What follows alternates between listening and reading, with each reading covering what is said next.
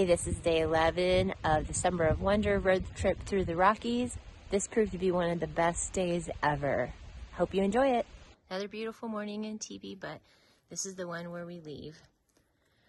And this is the girl who doesn't want to go.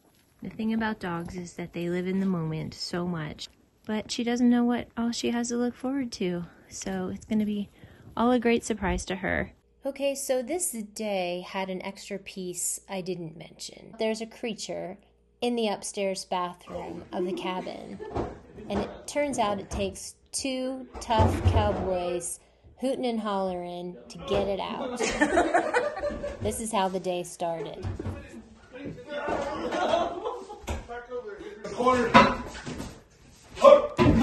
I got it! Is he coming?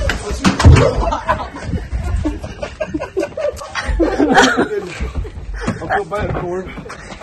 Oh, the good towels. Poor guy's had a heart attack. That's what I'm afraid of. Oh, he's kind of cute, isn't he? Good darling. Oh, there he goes. Oh, he's gone. There he goes. He's going back in the house. Here's the whole crew that got the pack rat out of the house in one piece. Okay, we're getting a little bit of a later start here this morning, leaving TP on a very bumpy road and headed west, which is exciting. For those of you who may know me even a little bit, you probably realize that taking a drive down a road I've never been on before is about as good as it gets for me. So that is my entire day. We are on dirt roads driving west towards Cody, Wyoming, although we're not going that far, across the top of the Bighorn Range. So I'm super excited. We have several stops to make today. I don't know if we'll get to all of them. And then finally, hopefully, to a campground that I did find online that looks pretty great, and I really hope that there is space for us. Well, we left about 2 minutes ago, and so we're just gonna have to be patient today. Yep. Oh, look at that. Like the parting of the Red Sea. Hi, friends. Hi, baby. You with your mama? It's a good day to be a cow. Hi, baby. Hi, baby. Oh, you're just little. You're just little. Okay, this road, holy moly, has been full of wonder, and also a lot of 4x4s coming through right now. There are occasional signs with information, and it's just, you know, you feel like you're out here, and you are, in the wilderness. Read a little bit about how the mail pouch, stagecoach type mail delivery system used this road, and these guys back in the mid-1800s, before the railroad came in, this was how they moved mail. I can't imagine, especially in any other months than June, July, and August. And while this road is pretty rough, I can't imagine what it was like in the 1850s. At one point, I thought about staying here tonight, but I just thought the name was absolutely hilarious. But there's got to be a story there. So I was dead wrong about being on a dirt road all day. So we are on Highway 14, US 14, for 5 miles, and it is a very much paved 2-lane road. And it's still super beautiful, and I'm not gonna lie, I'm happy to not be bumpy for a few minutes at least. We're on our way to Porcupine Falls. I'm just minding my own business, driving on this beautiful road. See a guy pulled off to the side. No big deal, just look over to see if, you know, everything is okay. And all I see is him bending over in his bare butt because he's changing his clothes. Can you not just go behind the other side of the car? What the heck? Yes, we're out in the middle of nowhere, but there's still a little bit of decency, right? I didn't need to see that. I read in one of my travel guide books that this is Route 14A, and the book said, just remember, A is for awesome. Well, I can't really argue. A is for awesome. It's really beautiful. I love the rock formations. Look at this one coming up. Giant thing up there. a gorgeous day. Thank you for all of the amazing wonders that you have created.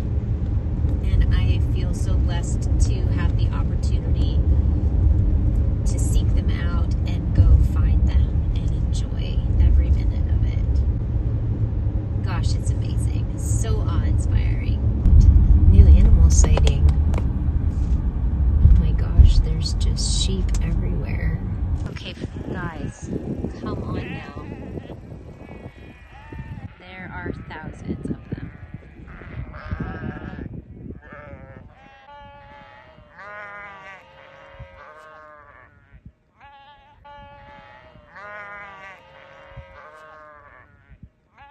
That was an unexpected part of the day. We just saw a couple thousand sheep crossing the road and going up the mountain. So I just met this guy who pulled over also. He was from New York and has been here before, and said that there's actually a couple 100,000 sheep in this area and shepherds, and just came across the shepherd, actually, sheep herder on his horse with his two sheepdog. How cool is that? You just don't know what you're gonna see, and I love that. And maybe you're not tickled by these things, but this is the stuff that I just love. We've had a lot happen this morning, and it's not even noon yet. On with the day. Okay, Lex and I are taking off on our first real Wyoming hike. We're headed to Porcupine Falls. I can hear the water. It's only a half-a-mile hike, but it's all downhill to get to the waterfall. 440 feet down, and then another 440 feet back up. So we're gonna check it out, but we're definitely at the top of a beautiful canyon, so let's go see what it looks like. So I'm always amazed by this workmanship that has to go into creating these trails. This one so far it's a lot of steps, and I think it's gonna be a lot of steps till we get to the bottom. Okay, this is Porcupine Falls. It's growing out of this canyon. Okay, I think it's 200 feet down to the bottom, and there's a pool down there, so we are going to continue on and check it out. Lexi found a new place to swim. What do you think, Lex? Pretty great, huh?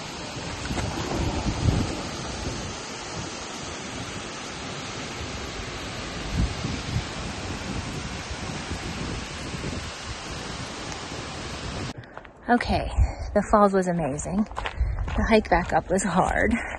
And we met some fun people along the way, which I'll tell you about in a bit. But now we are doing what is either a 4 or a 6 mile hike, just a couple miles down the road to Bucking Mule Falls, which is a 550-foot drop.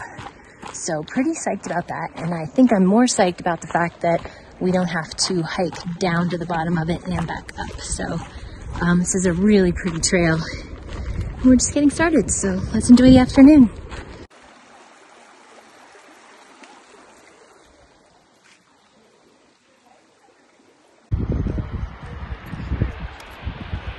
So pretty. We are very high up. And there is a 600-foot waterfall down there. Okay, we are way up here. Bucking Mule. Wow, what a freaking afternoon. Just never know what you're gonna see. You don't know who you're gonna meet. You don't know what's gonna happen. And let me just tell you, friends, that I found an abundance of wonder around the bend today. And it's still only 5 o'clock. I'd found lots of it by noon. So today's turned out to be about people as much as incredible scenery, and we've had plenty of both. So I met these 4 lovely ladies, Wyoming ladies, who were on a little mini girls trip. They're all ranchers' wives. They just sort of let Lexi and I hike along with them today, and they were fascinating. I just loved them. They all ended up buying a book by the time it was all said and done, which cracks me up. And I have this picture of them. And I hope that they will stay in touch and leave a comment or follow me on Instagram or something so that we we can stay in touch. I thoroughly enjoyed our conversations, and I learned a lot about ranching. And really what I learned is that I don't know anything about ranching. So shout out to the ladies, Laura, Kyle, Patty, and Cindy. You guys made my day. It was so much fun hiking, and thank you for letting Lexi and I tag along with you. So of course it's rare that a day goes exactly as planned, and that would be the case with this one as well. So Lexi and I pulled into our campground where I was hoping to stay tonight. None of it felt right. So we're tired and we're hungry, but we ditched, and that's okay. If I hadn't paid for it, it was all of $7 if I had. But we found another campground, and hopefully this one is going to be the ticket. We are going all the way into the town of Lovell, which we weren't planning on doing until tomorrow, which is fine. It was only another 20 minutes, and there are 2 campgrounds in and around town. Anyway, all this to say, trust your gut, right? So you have to trust your gut when you are solo road tripping. If something doesn't feel right, don't do it. Just leave. And that's what we did. And it wasn't scary, but it gave me, like, I was sure that I wasn't supposed to stay there. And so we are in search of a better place. So we're still in search. The 2 places in Lovell were an absolute no-go. One just looked like a dumpy parking lot. I'm not even sure it was the right place, but I did see an RV parked there. The other one was a city campground and had about 6 spaces. Felt very awkward, right in the middle of town. Not for me. Not a lot of options. It's 6:45. So ironically, we are headed out of town, and we're going to a place that I have had on my list for 3 years as a place to go, Buffalo Bill State Park. And I had decided against it at some point because it just didn't seem perfect. And when I was planning, I was looking for perfect. Guess what? I'm not looking for perfect anymore.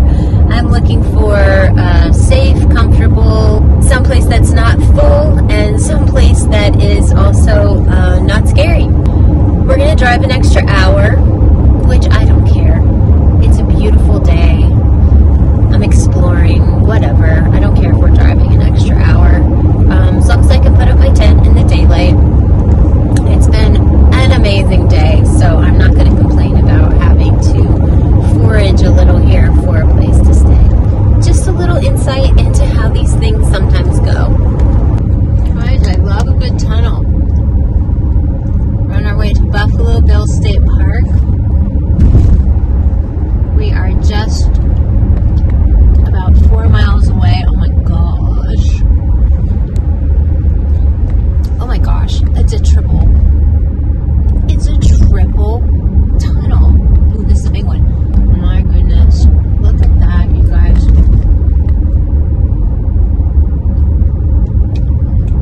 Wow.